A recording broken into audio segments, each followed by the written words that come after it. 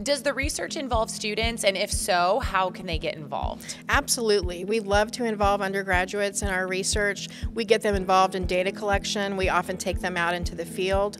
And we have projects right now in the Hazard Reduction and Recovery Center that involve students, and we have projects in construction science, our Department of Construction Science, that involve students as well. At the graduate level, although many of our programs are professional programs, we like to introduce our graduate students to research at the master's level and hopefully entice them to stay with us for PhDs.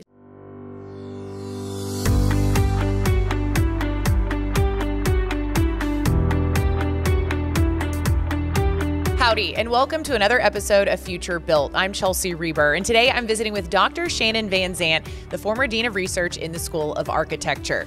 The School of Architecture does innovative and impactful research every day. You can learn more at arch.tamu.edu. And make sure to stick around until the end of the episode to learn how you can enter to win an iPad. Dr. Van Zandt, thank you for joining me today. Sure, glad to be here. Tell me a little bit about yourself and how you got involved with the School of Architecture. Sure. Well, I am twice an Aggie, so I got involved in the School of Architecture back in the early 1990s. We won't be too specific about that, but I have a degree from the Environmental Design Program as well as a master's in urban planning from A&M, and I went away to do my PhD, and then I had an opportunity to come back and join the faculty, which I did in 2005, and I've been here ever since. How does the School of Architecture approach research differently than other universities? Well, I think first it's important to recognize that in the A&M landscape, we're a small school. We don't do the kind of research that engineering or ag do, but we are still the largest school of architecture in the country, and we are among the top 10, maybe even top 5 in terms of research productivity, in terms of citations and grants and publications. Tell us about some of the research being done right now that really excites you. There's a lot of exciting things going on, and I think what I like best about the kind of research that we do is that it's very applied. It's trying to solve real problems that are happening in our disciplines of architecture, construction management, urban planning, and landscape architecture. We're doing things like looking at whether a bus rapid transit system increases walking and active living in the city of El Paso. We're looking at how communities recover from disasters across the country. Primarily along the Gulf Coast. We're looking at, folks in our construction science and architecture departments are using augmented reality and virtual reality to make training for construction workers safer so that we have fewer accidents on construction sites. There's all kinds of cool stuff being done. It sounds like things that a human being could run into any day. Absolutely. I think that's usually what I hear when I talk about what we do here is that, man, that stuff really makes a difference, and it's stuff that people understand. You know, we're not working with cells, and we're not working with agriculture, but we're doing things that people may actually experience. Because of that, do some of the research studies take less time than maybe a different research study, like working with cells or, you know, kind of in the medical field, things like that? Perhaps. I mean, it varies. You know, we're not working in labs. I think that's a big difference, but we are working in communities. And so sometimes those things can take years. We had a study, it was actually my study, that was a 3-year study of community recovery after a hurricane.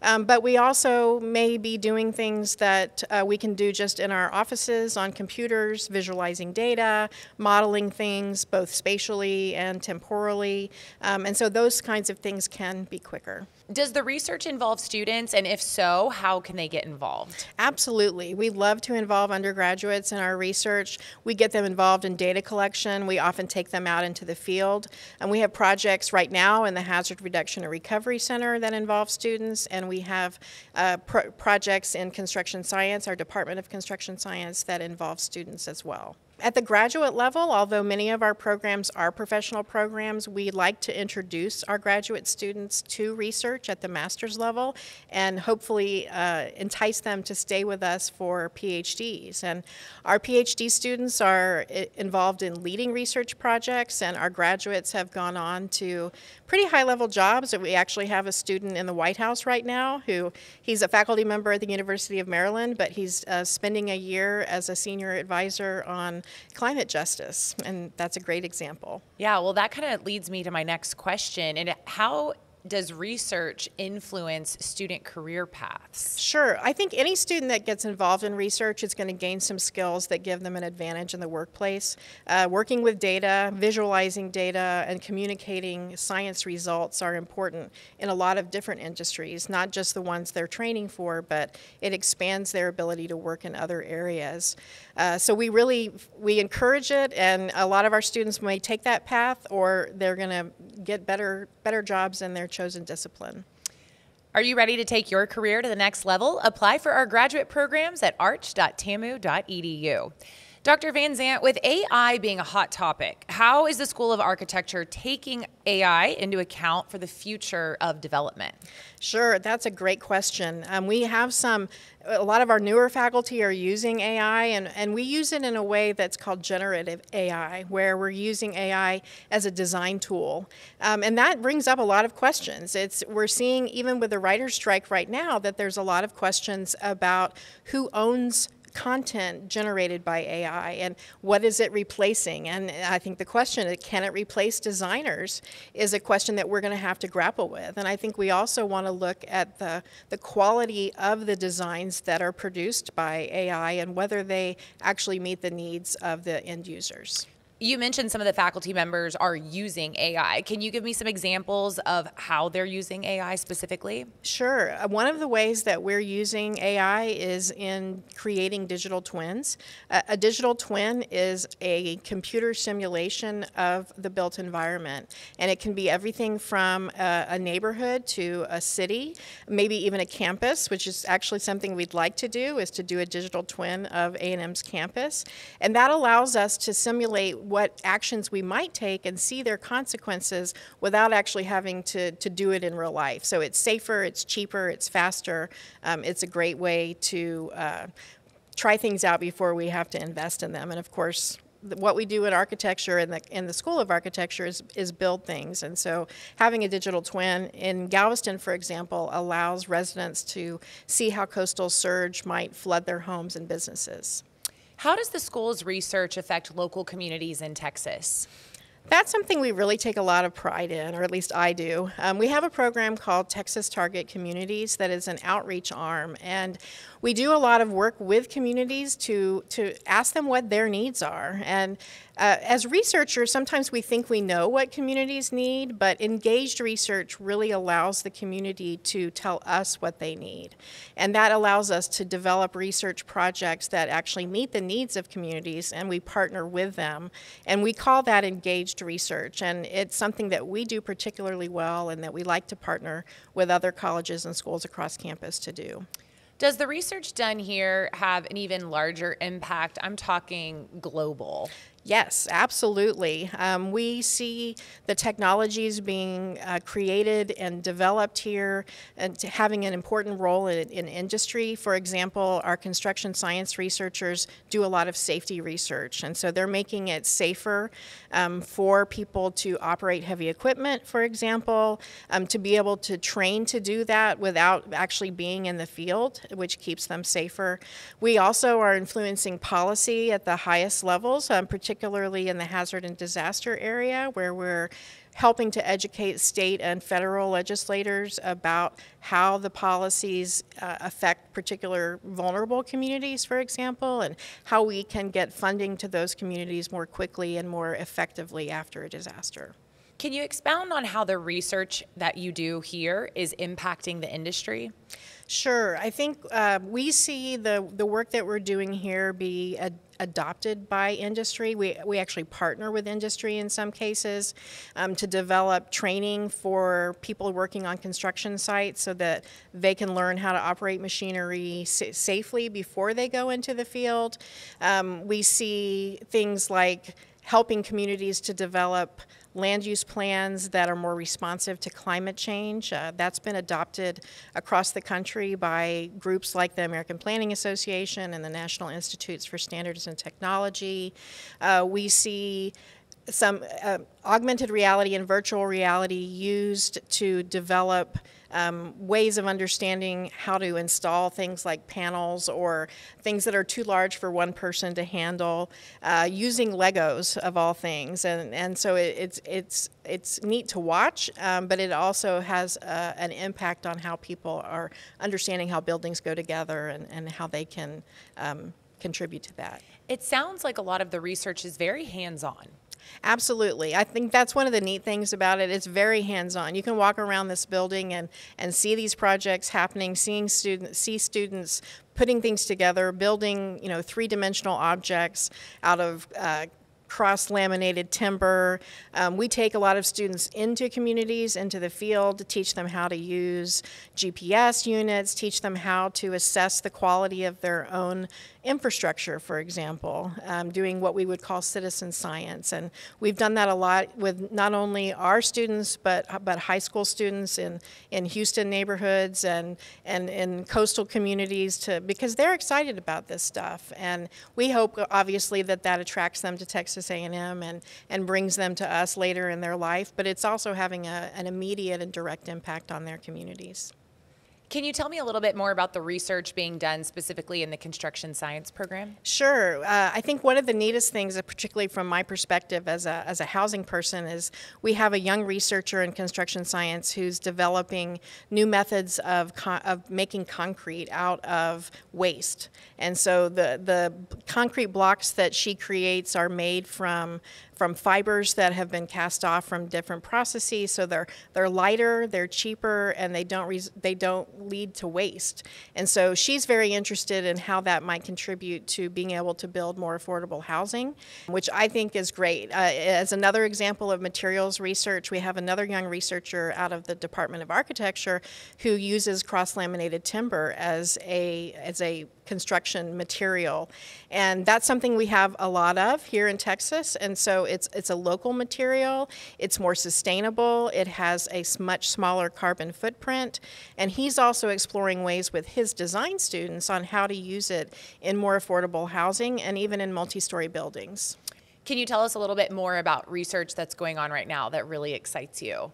In construction, they get to use all of the neat toys. So there's a lot of faculty who are using augmented reality and virtual reality to model different construction systems, but also to help make identification of things easier. We have a faculty member who uses drones to basically look at stop signs as a way of knowing how much flooding is taking place in a community. And I know that sounds really strange, but what he does, we know how tall stop signs are. And so if we can see the stop sign from photographs that are being taken after a disaster, we can get a sense, pretty accurate sense of how deep the water is. And that's important for a number of reasons, but particularly to model damage and to know and to even model the expense. We often hear after a disaster, the millions or billions of dollars that it costs, and those are estimates, but they're sometimes not very good estimates. And so we're seeing that some of the faculty research is leading to better estimates of those kinds of things. What makes research at the School of Architecture unique, especially in comparison to other institutions? I think one of the things that I particularly like about our school is that it is a kind of a microcosm of how the built environment is created. So with our three departments, we have architecture, landscape architecture, urban planning, and construction science. And those are all the disciplines that create the built environment. And so it gives us some unique opportunities for research across the life cycle of a building, but it also gives us a chance for interdisciplinary collaboration right here in our own school that I think many schools don't have that opportunity. So you have faculty from all disciplines working together in some of this research. We try to do that. A lot of our researchers are working with each other within the School of Architecture, but many of us also collaborate across other colleges and schools on the university campus, particularly engineering, but also like geography and geosciences, and the Bush School with public policy. So there's lots of opportunities to use the expertise that we have here on this campus to really have some great insights about how the built environment can be made more cost-effective, more efficient, more sustainable, and more responsive to our needs. It sounds like you have a wide variety of research going on in the School of Architecture. How did that many people with that many new ideas kind of come together in one place? That's a great question. I think the School of Architecture is generally considered a professional school. So we have a lot of professional programs that lead to, people becoming architects, people becoming urban planners, land developers, those sorts of things. And that borrows from a lot of different disciplines. So we have engineers, we have designers, we have a lot of social scientists, we have psychologists, all kinds of folks. And I think that really lends itself to creativity because we have different perspectives. We think about things differently. We use different methods, but we're here to solve big problems. And I think that's what we do really well is we bring together those variety of perspectives on one problem. And with all of those minds thinking about something, we're sure to come up with some great solutions. You mentioned that the School of Architecture is one of the smallest at Texas A&M, but it is the largest school of architecture in the country. So how does that size benefit the research that's going on here? Well, I think a lot of schools of architecture are in what we would call Research One universities, top-tier universities, public universities, and land-grant universities. So it's not unusual to have these kinds of schools, but it's a little unusual to have the array of disciplines together in one school. Often you see architects in schools of art, you might see construction in engineering schools, you might see urban planning in policy schools. So you can find us all over the place. But bringing people here together that focus on the built environment, again, makes us able to address problems comprehensively, and that has been a unique opportunity. How does the School of Architecture support faculty in their research and getting the funding? Sure. And in my role as research dean, it's my job to help put teams together to go after, usually federal funding is what we want to get. As a Tier 1 research university, we are expected to do research, and we are expected to get funding from federal agencies. And sometimes that may be difficult for people in applied fields like we have here in the School of Architecture. But what we're seeing is from a lot of federal agencies is that they are requiring interdisciplinary teams, and even in requiring partnerships with existing communities. And that's something that we do particularly well here in the School of Architecture because we do have a lot of different disciplines represented, and we partner very well with other units on campus.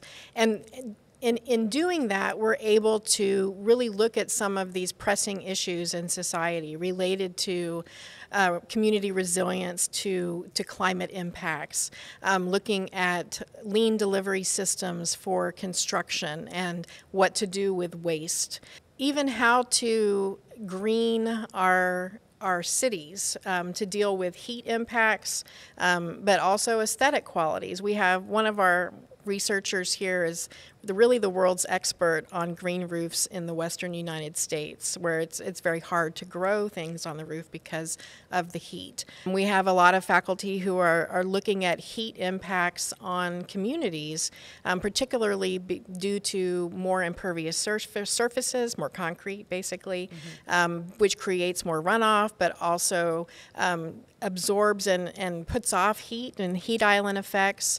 And so we're able to pull together experts from a lot of different fields and have them help us address those big issues. The more I hear you talk, the more I realize that the research you're doing in the School of Architecture applies to everyday life. The research we do here changes the world. People experience the built environment every day, and the research that's being done in Texas A&M School of Architecture makes that better. Dr. Van Zandt, thank you so much for joining us today. My pleasure. Follow the school at TAMU Arch School on social media everywhere.